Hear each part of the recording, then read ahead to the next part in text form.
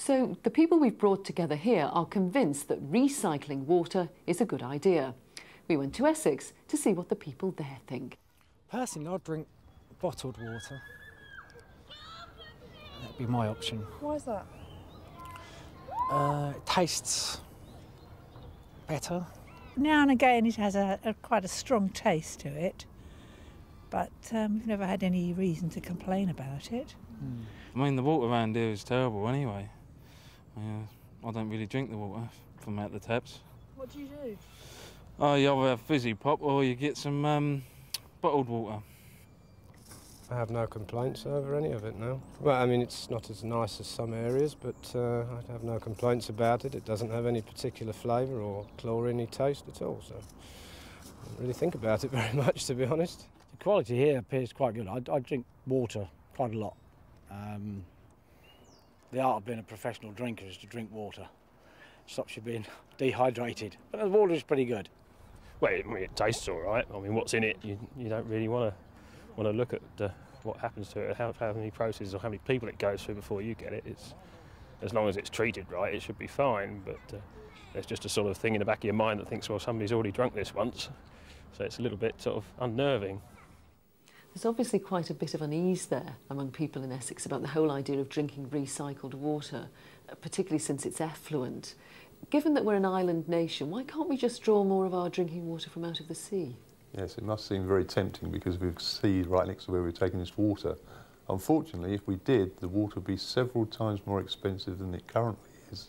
And not only that, but desalination of water actually has dire environmental consequences. Pauline, what are they? Well, there are two main aspects to that. The first is that the desalination process, which essentially is the sort of membrane technology we've talked about earlier, produces a very concentrated liquor afterwards which has to be disposed of, and that in itself is quite a problem. You've got a lot of very highly concentrated and potentially toxic salts in the discharge. Secondly, it's a very energy intensive process. That's why it costs so much. It's the energy and the power that's being used to push the water through the membranes. And that in itself is an environmental issue for the agency. We're not just about regulating water, we're regulating the entire environment. So that gives you just a taste of the complexities facing the water companies and the regulators when it comes to the simple task of supplying us all with drinking water. And now I'd like to turn the question back onto us, whether we, the consumers, are really doing as much as we could. Claire, what do you think? Well, when you consider that something like 30% of the water that's being treated to drinking water standards, at considerable expense to both water companies and to the consumers, is actually used for flushing the toilet, should we be doing something possibly to look at how we flush toilets? And in fact, the UK is more or less leading the world here in designing toilets that have a lower rate of flush, are more economical in the way that they use water, so that we're not wasting anything like that much of a precious resource in literally putting it down the drain. Catherine, what do you think?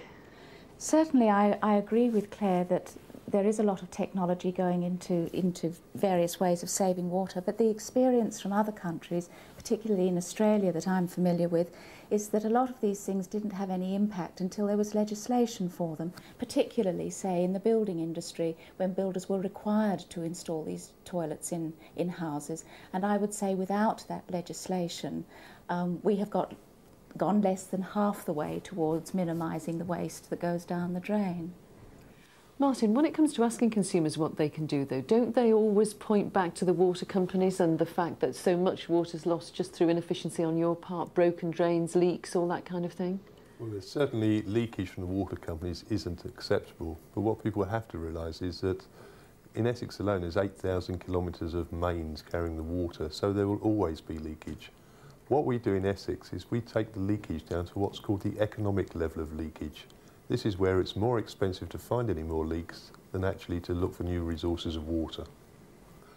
Pauline, don't environmentalists say that we need to stop thinking of costs just in terms of economic costs and start thinking of the costs on the environment? I mean, is there any just leaking away of water that's really environmentally acceptable?